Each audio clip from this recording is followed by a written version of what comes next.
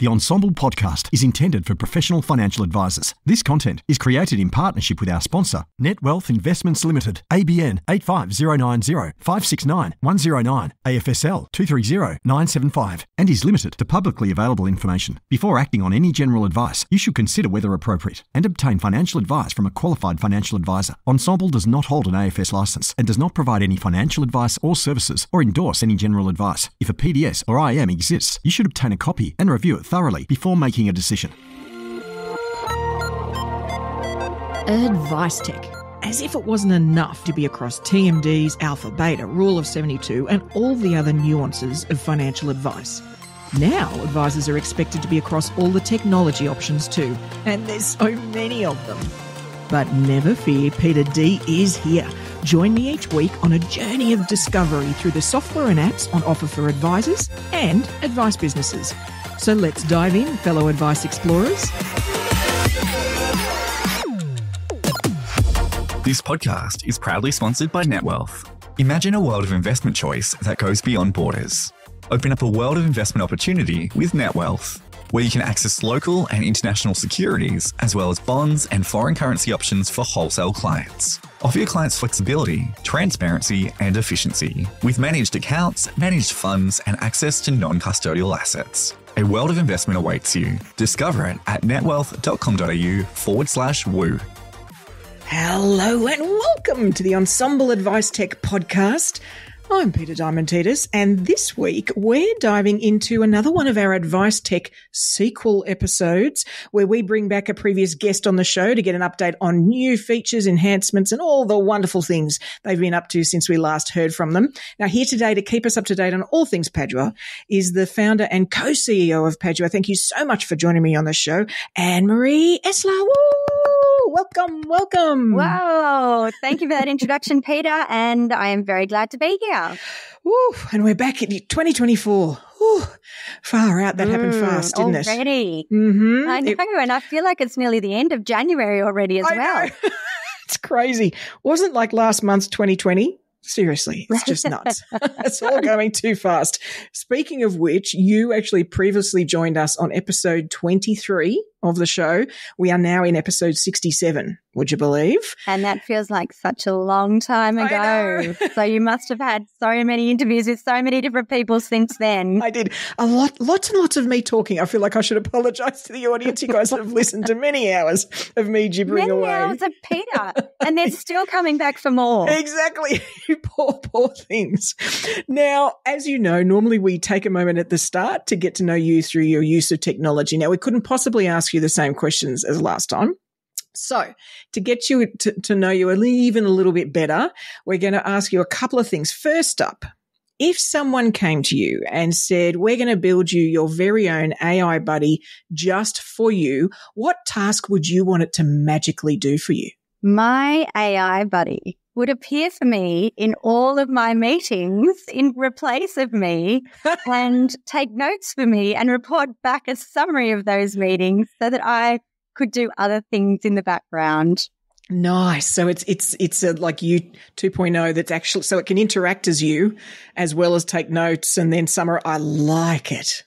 It would just be me in a different format. So everyone would think that it was me there, but it wouldn't actually be me. Be you, your digital version. I think that is a fabulous idea. And anybody listening in AI, I second that motion. I could absolutely do with one of those.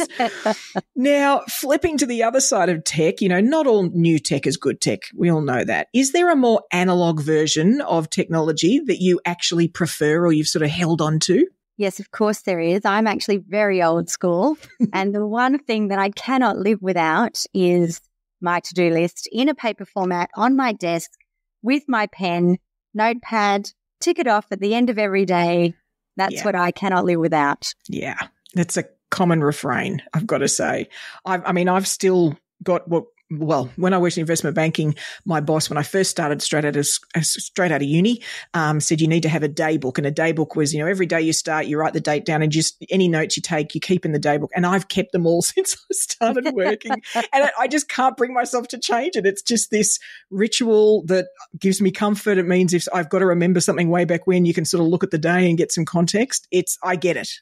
I'm right there with you. I'm actually in the midst of 2 notebooks at the moment. So I have to take to every meeting 2 notebooks so that if anything, I need to reference anything from last year, Right. I have it in my old notebook, and then I've got my new notebook for 2024. So there's a transition period where I'm using both notebooks, which is probably not a great look, but that is what I cannot do without. If it gets it done, I think it's all good, you know. Very satisfying to tick those Isn't boxes it? at the end of the day. Even sometimes sneaking one in you've already done to tick it off. I might have done that before. So let's dive into Padua and what you guys have been up to, which has actually been loads since we last spoke. But let's start first for those who haven't listened to our previous interview. Where does Padua sit in that advice tech space? What category does it generally fall under? So we assist financial advisors in providing high quality advice to their clients. So our space is in the generation of financial advice for financial advisors. So our services team provides services for financial advisors. They use our technology to produce those services, mostly statement of advice and other types of advice documents. And then we also provide our technology to financial advisors for them to use as well within their practice. Perfect. And so then you guys, you have some people probably start with the tech and maybe then over time need some more bandwidth, maybe work, with your team as well, who sometimes are the bodies and vice versa, I'd imagine. So it can be quite fluid between whether people just use the technology or also use services. Is that fair?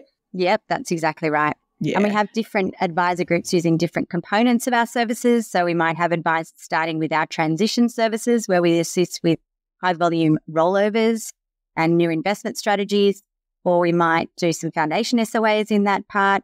Then they might decide that they would like some assistance with their paraplanning, so we'll help them out there. And then obviously they can do some DIY stuff on the side too if they're using our technology. So there's a bit of a combination of different uses that advisors would seek our services and software for. Awesome. And now, listener, if you haven't heard of Padua before, then please do go back to episode 23.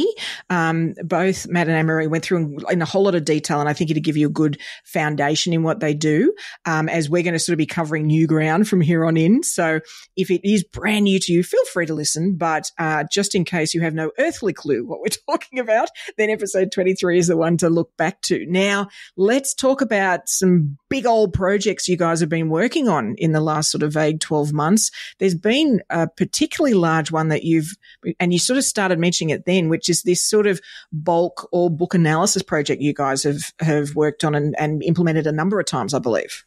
Yes, that's right. So there's a couple of different components to it, and it is very exciting. It's something that we started doing last year. So we've been offering transition services since the beginning of time. So Padua is now 10 years old. We are very happy to announce. So we've just had our 10-year anniversary, and transition management has been with us since the very, very beginning. It was kind of the flagship of what we started our business around. But last year, we expanded that to include, as you said, a book analysis. So clients that were advisor groups that were giving us their transition management projects to work on, we would have to collect a whole lot of data. And that would be the CRM data, the platform data, CGT information, which could come from a combination of those things, advice fee data, a whole range of different data points from different software or, Excel spreadsheets, CSV files, PDFs, a whole range of different things. And we would collect all of that information and collate it in order to, provide a transition service, which was a project management of from beginning to end of an advisor wanting to either change platforms, change investment strategies, and do a big bulk rollover of, a whole client book. Yeah. And that could, just to clarify that, just so everybody's listening is clear, that there's sort of two broad reasons for that, isn't there? There's either an external book, meaning that maybe the practice has purchased another business or whatever, and they've, quite different approach or quite different platform or investment approach. And so therefore it's about literally merging it into the current business's approach. That's one transition. Or it could be within the current business when they've made a decision to go from one platform to another or one methodology to another. Is that the sort of two key triggers for this type of project? Yeah, definitely. Yeah. And in terms of that first one too, it's acquiring other businesses, but it's also, because businesses have been built up over time, there's a lot of legacy products that have come with that. And so some advisor practices find themselves with 5 or 8 or 10 different platforms that they're trying to service their client base across. And it becomes very cumbersome and inefficient. And so they might be looking to consolidate into a platform. Yeah. Yep. Okay. So that's kind of that first part, as you said. And then the second one is, okay, we're already on this platform, but we actually want to move now to this platform because it has a better offering or a better pricing structure or better features that are more suited to our clients. Yeah, perfect. And so talk us through the book analysis, because this is, I love when you guys first sort of ran through this, and I went to one of the presentations where you ran through it, and you could hear the crickets in the room as advisors realized the time it would save them instead of having to approach this one at a time. So in terms of what it's doing, what is it analyzing and therefore spitting out in terms of potential either time savers or action items out of, say, an analysis of a book? So what it's doing is it's pulling those data points from all of those different sources into one spot. Mm-hmm. And the first thing that we do is then look at all the gaps in the data. And so out of hundreds and hundreds and sometimes thousands and thousands of a client list, we can see that there are 267 clients that don't have a date of birth lodged in the CRM, or there's 533 clients that the platform data doesn't match with the CRM and it's not connected or not linked, so you don't get any of the data feeds through. Yeah. Or there are 795, and I'm just throwing these numbers out, clients that don't have a risk profile, for example. Right. Or a certain number of clients that aren't being charged an upfront fee, or the upfront fee is too low, or the ongoing fee is too high. So we can have all of this data for thousands and thousands of clients with thousands and thousands of data points collected, and we can see all of the gaps in the data, and we can provide that back to the practice so that they can then clean up the data and fill in those gaps. Right. And ensure that their data is clean data then that is available to be used and, more efficiently collected and collated and then used within the practice. Mm. And it's so interesting, the data gaps. Having done a few portfolios historically that we've taken on, all of us are confident that the data we have for our clients is fabulous. The challenge is that is probably true for the people that you interact with the most. But there'll be some clients that aren't quite as interacted with or came through a time period when you were collecting different data or you were collecting it a different way or with a different system. Oh, there's so many reasons there is inconsistency. And when you are trying to either look at a new book or it's coming across and you're trying to systematically take action and onboard these people, like the quality of that data can make a massive difference to how hard that onboarding process is. It's absolutely the first point as a tidy up. It has been a real eye-opener to realize the gaps that are in the data and to see that advisor practices are using all different sources of data and trying to work out a way to have it all in the one spot and to have it all available and completed. But that's proving so difficult because we're working with numerous platforms to pull data and collate it as part of that client book analysis. And the way that you collect data from each of the platforms is different. And the output is so different. And the data points are so different. And what we're trying to do is trying to have a systematic approach. And our software is able to do this for us, is to have a systematic approach where we've got standardized data points so that depending on, doesn't matter which platform we're going to pull the data from, they'll pull the data into the correct column within a particular spreadsheet to fill in that data, the missing data pieces. So we can pull something from one platform and then we can pull another part in from a CRM and it will all be collated into that one central spot.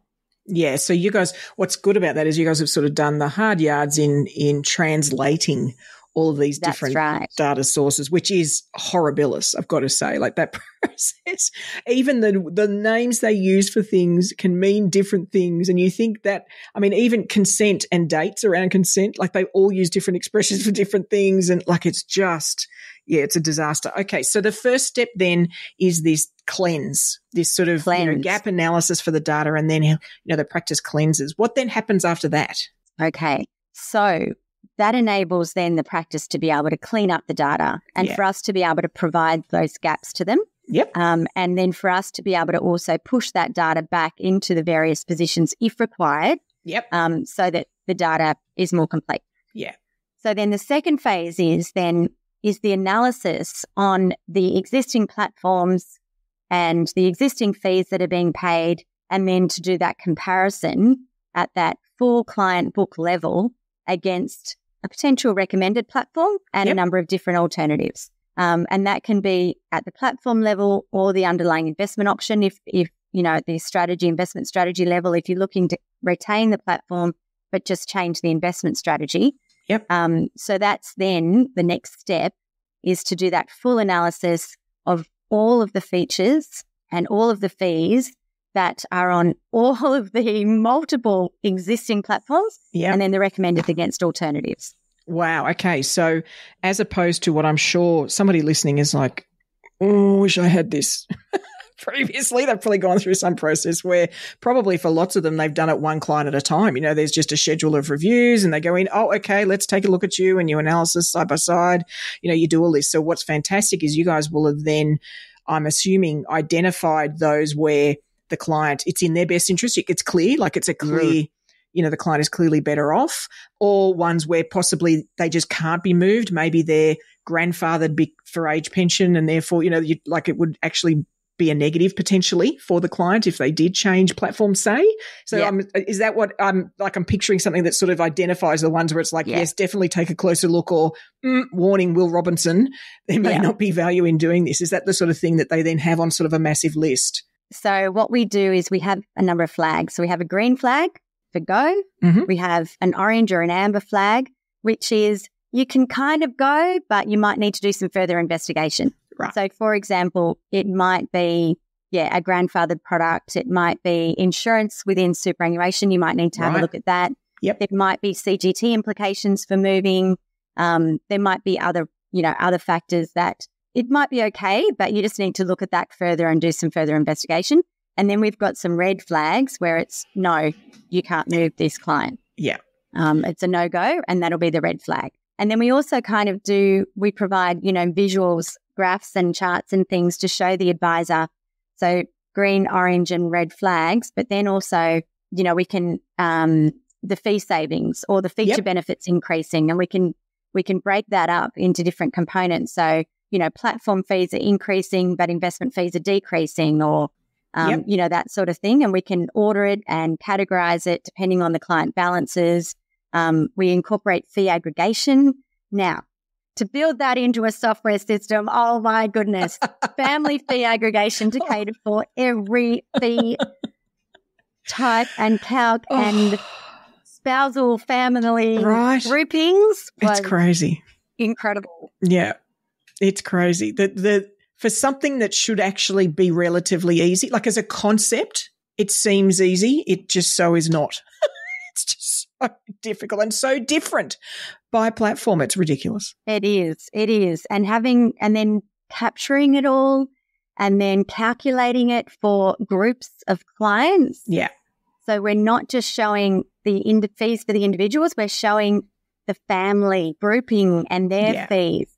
And in some platforms, when you do the comparison, the individuals might be better off by moving, but as a family group, because of the family fee aggregation and the savings they make there, they might be better off. So you have to do the calculations to see. Yeah, absolutely. And so, so then they've got this sort of, which I like, the sort of traffic light summary, which must be super helpful. And I'm curious actually on that basis. So I could imagine, I'm imagining that you've done previous projects where somebody's already in this, right? So they may have started this and they're in transitioning and then go, oh my wordy lordy, this is really hard. We need assistance. You guys have come in, you've done all this analysis, right? So I can see that happening. Are you at the point though where anybody's doing this before they actually take on a full book? Like they're sort of going, well, we want to know what this looks like before we take it on because that's part of the value assessment, in terms of maybe a purchase price or a similar. Are they sort of doing it before they embark as a way to really assess if it's worthwhile? Absolutely. Yeah. Okay. Absolutely. So we've assisted several advisor practices who are looking at purchasing a book of clients. Okay. And we'll come in and do the analysis before the purchase occurs to determine whether or not that's a viable option.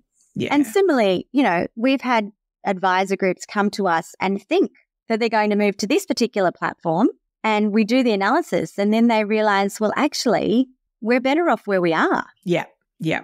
And it's not until you see that broader picture, is it? Because you can do one or two, like you could assess a handful of clients that you feel might represent the average or something like that. But it's not until you look across the book that you see the themes or you see the reasons why, well, hold on, actually we have more. So for example, families who are fee aggregating, actually, once we do that, those numbers aren't actually better off, that sort of stuff. It's all of that information together and to do it en masse. That is such, for an advisor or a practice to do that themselves manually would be like they might quit. Might be like, you know what? I'm getting out of advice now. This is too hard if they try to do it themselves. I know. It's a huge task.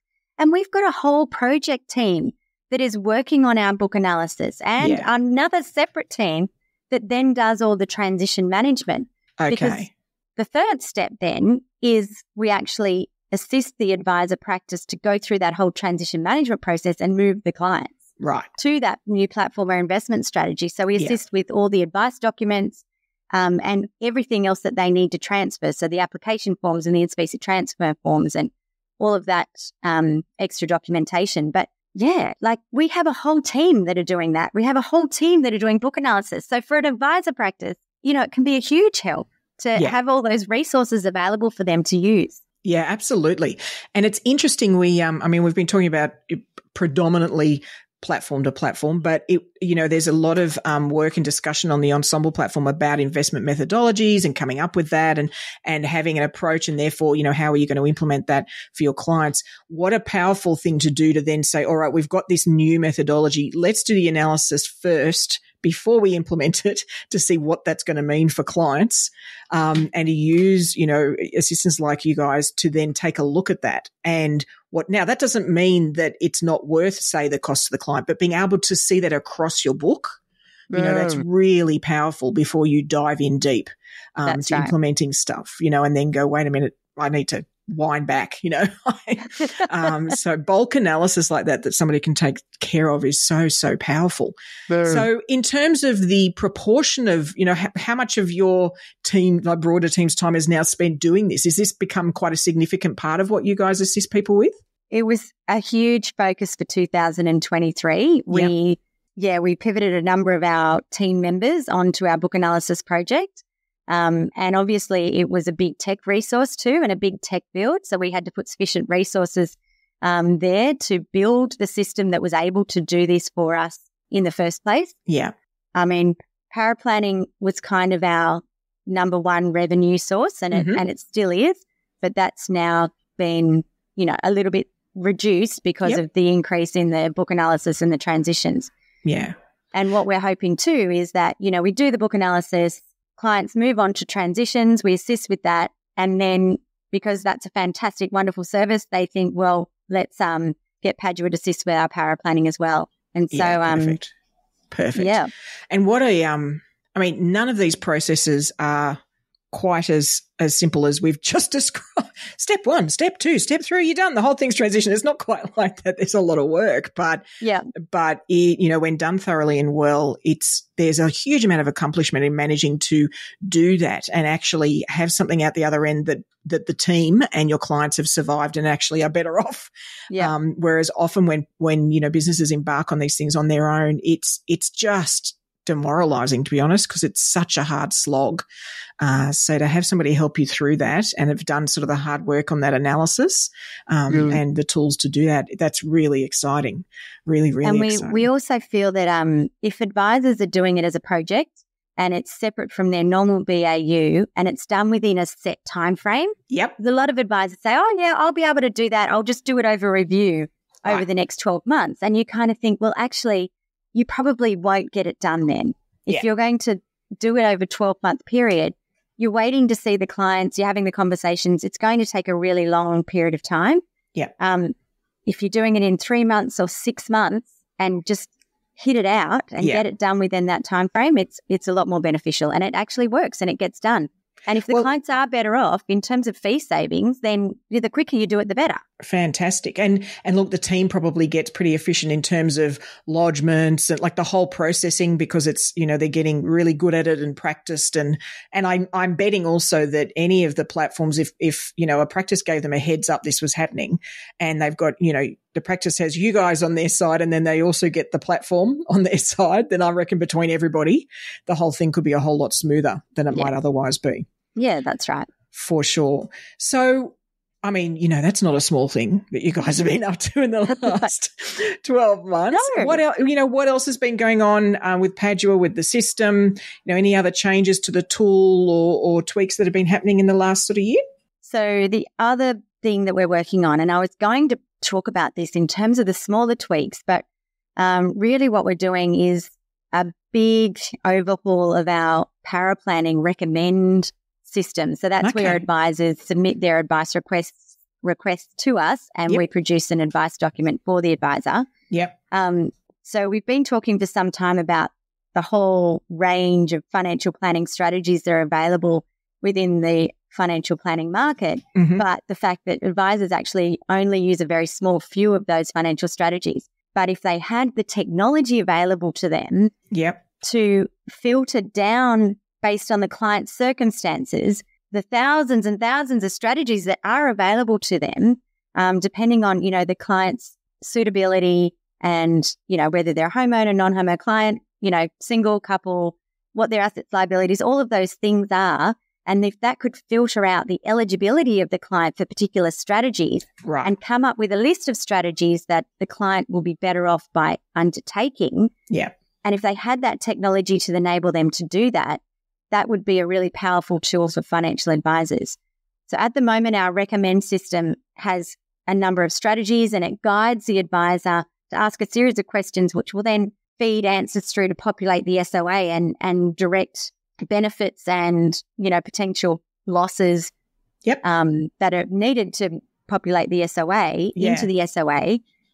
But we're hoping to expand that hugely over the next 12 months to accommodate the very, very huge number of strategies that an advisor can be using. So it's sort of, for want of a better expression, providing these guardrails. So saying, well, look, make sure you've considered all of these, and not all 5,000, but just like we've already narrowed it down to what's possible for that client. At least make sure you consider these. What I like about that is it's such a it's a bit of the checklist manifesto approach, where you just make sure, even if your response is no, I don't think that's appropriate for the client, and it could be because they're never going to complete the paperwork or they're never going to whatever the reasoning is, how thorough it would be to then be able to note on file the things that you've considered and why you're not or you are doing them. That rigor is so powerful. Going forward. And I could see it as being a really great tool as well for professional year, staff, because if it can, once again, so they can bump against those guardrails as they're starting the process of providing advice, that's fantastic. We all learn by doing, don't we? So, it's providing those advisors with, it's kind of expanding the options that are potentially available for their clients. Yeah. And having them, as you said, to consider each of those options and not just rely on the five or 10 strategies that they are used to recommending for all clients. It's kind of providing more options and allowing them and giving them those parameters, as you said, the guardrails, to determine whether or not they are particularly suited to a client. And the first thing is, whether their circumstances allow them, whether they're eligible to receive them, depending on their age and their circumstances. Yeah. But then the next part of the conversation that the advisor will be having, though, is whether it's suitable to that particular client. Right. And as you said, because the strategy might provide a financial benefit, and the client might be eligible, but if they're never going to implement it, and they're never going to fill in the paperwork, then what is the point of recommending it? That's right. Yeah, because there's, as we all know, there's more than just the the numbers, in all of these, when we've got to balance these up for clients, it's the likelihood of it happening or the stress it might deliver for them or, all these sort of things. And we all know we have got clients where there's particular shares that they will not sell because were owned by my grandmother and I'm never going to sell them, even though the numbers might suggest that now is the time to sell those shares. Exactly. But I think, even that client would appreciate look, I know we've mentioned it before, just reinforcing there is value there if you wanted to take advantage, but I understand you wouldn't want to, you might not want to do this. I'm just reminding you because I actually think that's our role. Yeah. A little bit of a nudge, a little bit of a reminder. I get that you said you don't want to, just letting you know. Yeah. It's still, the opportunity's still there. I think, there's I love that idea of narrowing it down. And look, our brains aren't computers. So, having something like that frees us up to be more human with the clients and then relying on something else to be the computer makes a lot of sense. That's right. Rather than just all in our head. Now, the other thing that I did notice, I think I saw a post recently, you guys have revamped your website. Was there anything particularly that triggered that, or was that just we feel like we need a zhuzh up with all the things we've been doing in the last year? We've launched our new website. It's just been released, and I think it is a better reflection of what we're doing now. Yep. We needed to be clearer on what we were offering. Yep. And we needed to explain ourselves, our software part and our services part and how they work together a little bit clearer. And we also wanted to cater for the different offerings in terms of, are you an advisor or a licensee? Are you a product provider? Right. Because we're doing a lot more work with some of the platforms or investment managers. Okay. And so we wanted to be able to have a website that catered to that group of the industry as well. And I'm only guessing, but I'm imagining some of that work is because they have old product that they've now got a new product they're hoping people will move into. So you guys can help them do some of that analysis on behalf of, say, even advice practices. But it's, that platform, being able to see that and see where the value is for clients and that sort of thing. Is that the type of project you might do for the platforms? Yes. Yeah. So we've been engaged by a number of platforms just to do a high-level analysis, as you say, of their platform against their biggest competitors and to show them where they, are falling down or where they're shining. What are some of the features that they have that other platforms aren't providing? Where are the fees that they are, out? What's the sweet spot, or not? Yeah, what's the sweet spot in terms of a number of different client balances, where they're winning and where they're losing. Yeah. So we've done that for a number of different platforms, and that's been extremely beneficial for them because not all of that information is readily available in the market. No, we it have simply to do isn't, a lot of research. Our research team works around the clock to make sure that we're up to date with all of the intricacies of each of the platforms. Yeah. And so that kind of information that we have been collecting for 10 years since we've been in business, is really, really helpful. Yeah, fantastic. And so is there anything that you've, in terms of the practices that you've got on Padua that work well with you guys, is there anything that sort of has blown you away recently in terms of, the way they've used your tech or services that's sort of like, ooh, we hadn't thought of that, but it was a fantastic outcome for the practice? We've just had an advisor group that has been working really, they've spent a lot of time and effort in making sure that the API connection between their CRM and the Padua online fact find is working really well. Ooh. And it's saving them a lot of time because they're able to send our fact find out to their clients to collect further information or to update information. Yep. And then it comes back into our system. They can use that then to produce online DIY documents themselves, so they can push it through into our paraplanning team. But the good thing then too is that information that's been updated by their clients or by their team within our system can be pushed back to their CRM as well. Perfect. Yeah. And it is something that's probably it's not necessarily been done well, as evidenced by the book analysis you guys do. It may be over here in the advice production system or even in maybe an analysis tool, but it's not over there in the CRM. And actually, the more information we have per client in the CRM, the more, campaigns you can do, the more insightful the conversations can be, or even the emails you send out. Like there's so much we can do when the CRM gets really rich that's outside of just the advice itself. That is exciting to get that right. They must, and they probably, I mean, double entry, that's a horrible, horrible thing to manage to knock out. Fantastic. No, that's right. Fantastic. Yeah, that's right. So because a lot of the CRMs have lots of custom fields. And so to be able to connect to those custom fields is really important because otherwise you're losing the data. Yeah.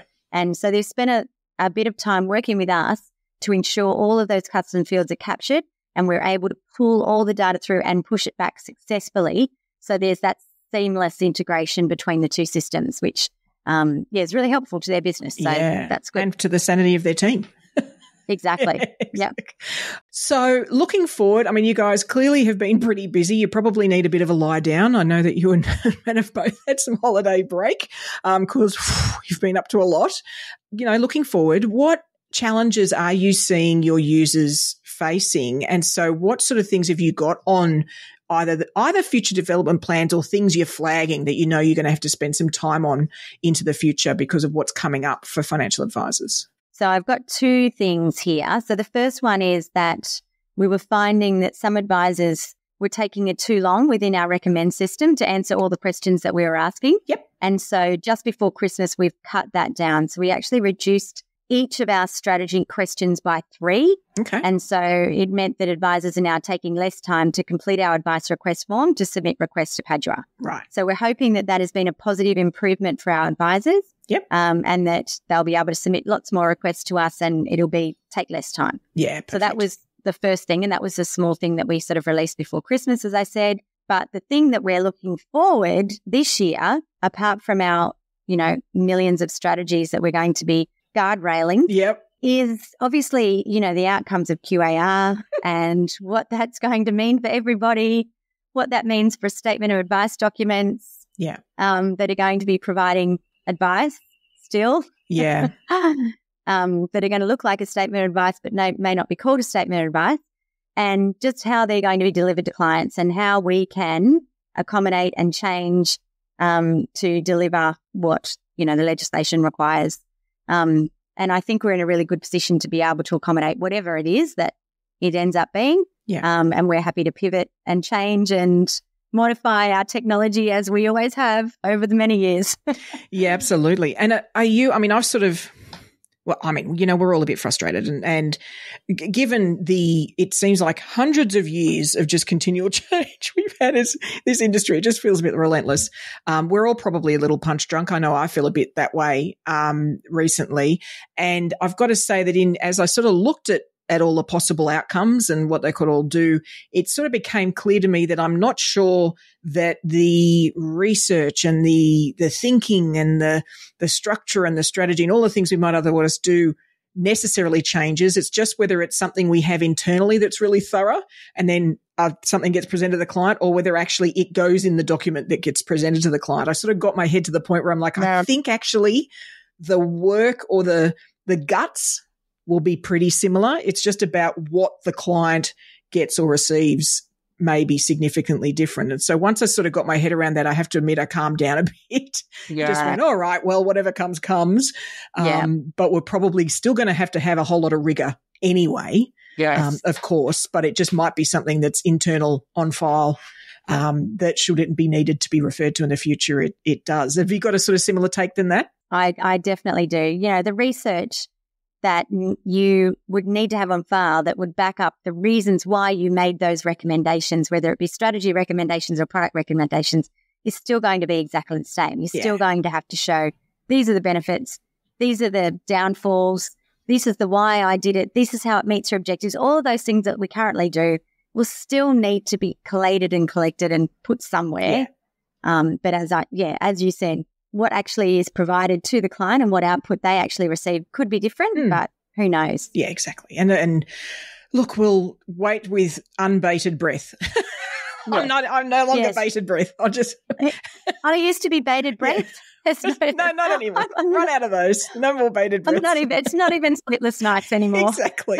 We're back to sleeping. Exactly. It's totally fine. It's exactly right. And, we all sort of trundle along. And I think Look, what's so interesting about QAR, and I did have a thought actually over the break, you're sort of chilling out and maybe you're having a lovely, limoncello spritz or whatever everybody has at the end of a lovely day at the beach and sort of contemplating and chatting to friends. And I did wonder whether, the combination of what they've been trying to do with QAR, and then, of course, the last 12 to 18 months have been this storm of AI. I just wonder whether they're a bit betwixt and between, because it's just so much for them. It's so many possibilities and change and what ifs. I just wonder whether had AI not done what it did, or in terms of the public sphere and what we can all see it can do, I actually wonder whether we might be further along. I just wonder whether just like, wait a minute. Because actually we need to accommodate for this thing that could be happening in the future. Yeah, I wonder whether their heads just sort of exploded a bit and just went, oh no, we're going to have to give this some more thought. So, and I get that. I sort of get that, because it really has opened up the world, a fair bit. In fact, let's just jump into that. Is there, outside your own tech, what tool or tools have sort of caught your eye out there for AdviceTech or broader technology for business? What sort of do you like out there that you've seen? Well, you've just brought up the AI and, I mentioned earlier that, I'd have a representative, Anne-Marie, sitting in meetings, and I'd just seen a couple of those avatars where, you could have a situation where you're presenting a statement of advice to a client, but via a video, but it could actually be your avatar presenting that SOA to the client. And, as much as AI is a little bit, scary to some people and creepy to some people even, the time-saving capabilities that having a duplicate of yourself or something that represents you and being able to still build that relationship with the client, or to make it look like, it's still you, I think could be a really interesting concept that I'm sure we will be exploring, and there'll be other groups that are doing similar things. Definitely. And look, it's even the halfway of that option, and this is sort of where I've ended up using it a fair bit, even just from a marketing sense, is even having a tool that, because you've trained it well, writes the script for the video walkthrough of that advice. So it writes you the script, knowing your tone, knowing the way you like to say things, what analogies you like to use. And then it's like, here's your script, Peter, and there's the document, and you talk through it on the video. Like, that would save an inordinate amount of time, right? Because it's thorough. You've given it what you want it to cover. It's always ticking off on the right things. And you don't have to come up with that from a blank page. And that hurdle over the blank page is huge. I've got to say, it saved me a huge amount of time in terms of that first step of creativity of any type, particularly of words. So even just getting that, and all right, this is, it's Monday AM. You've got 4 videos to do. Here's the script for the 4. Off you go. Then, wow, I can knock those out, So I think I'm just sitting here wondering whether that's what I should have done for my responses to your questions today. Oh, wouldn't that be exciting? I love it. Exactly. I love it if somebody responded. Write my responses for me. Exactly. I'm like, what a great idea. Well, now, see, you've done it for the next guest. They can then get the benefit of the insight rather than yourself. Oh, well, next time, I promise. Now, in terms of what Padua is getting involved in, what else are you guys involved in that might be value to advisors? What other trouble are you sort of getting up to out in the financial services or the financial advice sort of industry? Well, the thing that is at top of mind, because there's a number of things that we are doing throughout this year, but the thing that's at the top of my mind at the moment is the Financial Newswire Women in Wealth Awards for 2024. There's a big ceremony that's going to be held on the 30th of May. I've been asked to be part of the advisory committee, so I'm going to be involved in that, which I'm very excited about. And we are going to be submitting lots of nominations for the Paraplanner of the Year award, because we are very, very excited about supporting women in this industry. There's a lot of different categories that people can enter.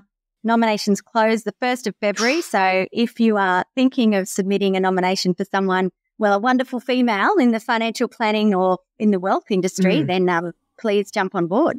And it's like you say, it is broader, isn't it? So there's BDMs, there's marketing, there's all sorts of categories, isn't there, for those awards? It's not just for financial advisors or even financial advice businesses. It is much broader than that. It is. So, yeah, Investment Professional of the Year, Life Risk Insurance Professional, Marketing Communications, Platform Professional of the Year. I'm just reading through the list. Mentor of the Year, Graduate of the Year. So there's a number of different categories.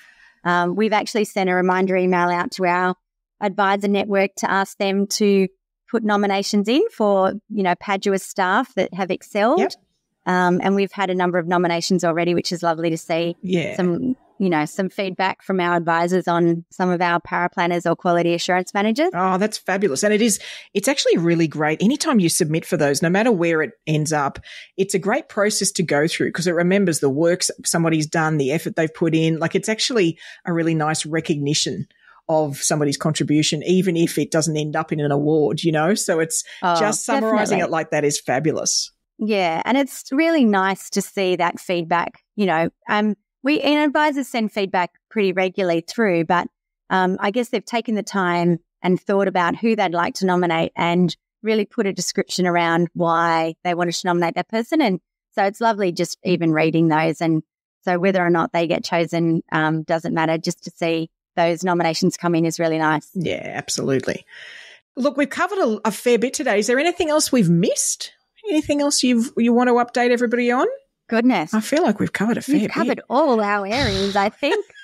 Paraplanning and transitions and book analysis and recommend and loads. You guys have been our website, right? New website. You've been up to loads. All right, Advice Explorers. If you'd like to find out more about Padua, then you can find their website in the episode show notes, along with Anne-Marie's LinkedIn details. I'm sure she'd be happy to point you in the right direction if you're curious about anything that we've been chatting about. Thank you so much for joining us on the show. And at fair late notice, I should share with the audience, you've stepped up and filled the gap for us. So thank you so much. I greatly appreciate it. And you know what? I can't wait to hear what you guys have been up to in the next 12 months. Clearly, you're going to get up to even more and it'll be super exciting again. So thank you so much, Anne-Marie. Absolute pleasure, Peter. Happy to join you at any time, of course. So, are you a current user of Padua? Maybe you've participated in one of these projects, the analysis and the sort of transition from, maybe one platform to another or transitioning a book into the practice. Please share it on insights onto the Ensombl community platform so that we can all share in your experience and, what worked and what value it added, any tips you'd give if somebody's considering either the tech for Padua or one of these services. It's really valuable if we can all, crowdsource our approach to these things. And as for my thoughts, I think it did, that discussion with Anne-Marie did prompt this reminder of something that I've overheard my husband, who's a carpenter, and others similar to him with that sort of training say, which is to measure twice and cut once, meaning, do the analysis, make sure you've done it correctly, make sure it all makes sense, and then take the step, make the cut, whether it's timber or in the business, whatever we're going to embark on and start implementing. And the work that Anne-Marie and the team can do for a practice to do all of that analysis en masse so that when you embark on a transition project, you already ideally know the outcomes for each client so that you can manage that project really thoroughly rather than discovering it as you go. The quality of the outcomes for each individual client, the quality of the workload for your team, the ability to plan for it. You might therefore be able to group clients that you approach in certain ways so that you really get some great momentum and rigor at the way you approach these things. So, using that approach where we sort of batch steps in these projects and do that analysis all in one hit makes a whole lot of sense to me, and probably could apply to a whole lot of things we might do, in other areas of the business, maybe, attempting all of that analysis up front and then rolling out a project can make a whole lot of sense in the quality of the outcome and may mean hey, you don't embark on that project because you realize the things you'd assumed or the averages that you were using actually didn't apply to your practice. But well worth thinking through that way. And don't we love that we now have tech that can do the hard yards for us for all those computations. Now, as you know, there is only one skill we need to become bionic advisors, and that's avid curiosity. So to help you build that habit, today's Curiosity Corner app that caught my eye is Forecast. Now that's Forekast. You can find it at forecast.com. And it has this sort of unprecedented look at all of the coolest events happening around the world. So it's got this comprehensive coverage of all of the event calendars on the internet. So what we're talking about is, a feed of events that covers categories like sport, science, space, movies, money, education, crypto, literature, technology, and loads more of categories. And you can even tailor those to your interests. Now, this actually came at exactly the right time for me, as in 2024 is the sort of the year of me really ramping up my social media and general sort of marketing activity. And so to have timely prompts for fun things to post about, or even just, topical things in the moment, between all the other more serious financy style posts, has actually taken a lot of the sweat and tears out of the process for me. And as an example, if you were to head over to my LinkedIn page, then you'll see a LinkedIn post earlier this week where I did a shout out to the wonderful Emily Jenkins from Ensombl, as there was a Community Manager Appreciation Day. Now, the only reason I was aware of that as a day was because the Forecast app told me. So, and as an example of other things, so I'm just looking at it now. What's it telling me about in, say, the upcoming week? Well, of course, it's mentioning, Australia Day coming up. That makes sense. Monday, which is the day I'm recording now before Friday, that it'll be released and you'll be happily listening. Monday's National Hot Sauce Day. Maybe there's a great post you could do along that. There's, National Peanut Butter Day. There's all sorts of other, release of things. There's, release of mini-series that are being done. They've even got that down to those sort of premieres. They've got, the Royal Caribbean Icon of the Seas maiden voyage happens on the 27th. So this is like all sorts of things that are going on. The NFL playoffs, conference championships, National Lego Day, right? The Finnish presidential election. I mean, you won't believe how much the volume of things that are calendar-based items that will just give you something that if you're thinking, I just need to post something fun, there'll be a puzzle day will come up and you can, design a post that you can pop up to engage your audience in either socials or newsletter or even blog posts. So check it out. And I'd love to know if it really does help you with a bit of your creativity and helps you moving through the year as we sort of all run out of a bit of juice when it comes to coming up with ideas for socials. So I'll be using it myself. So share if that gave you any value. And I'll look forward to seeing some more of those sort of things coming out on everybody's feed as we go through the year. Well, that's all we've got for this week, folks. Be sure to subscribe to the podcast so you'll get your AdviceTech fix automatically sent to you each week. Now, we are rapidly coming up to March and International Women's Day for 2024. And so right now I still have a couple of time slots available. So if you would like an engaging session for your International Women's Day event, then my keynote, Her Financial Drum Roll from Money Literacy to Unparalleled Economic Leadership, the session sort of draws a parallel between the music industry's glittering success stories, people like Taylor Swift, and the broader economic and industry landscape. Now, I'm not a Swiftie myself, but she's a very interesting character from both a musical and business perspective. And so I use her narrative as a lens to explore the disparity between women's roles in driving progress and their low representation in decision-making positions in business. So, we delve into how personal financial literacy and empowerment are really crucial first steps towards broader economic empowerment for women in a very broad range of industries. If you'd love to know more, please reach out to me on LinkedIn. That's at /PeterMD, PEITAMD. Otherwise, I will very much look forward to turning up in your earbuds next week. And remember, Advice Explorers, stay curious.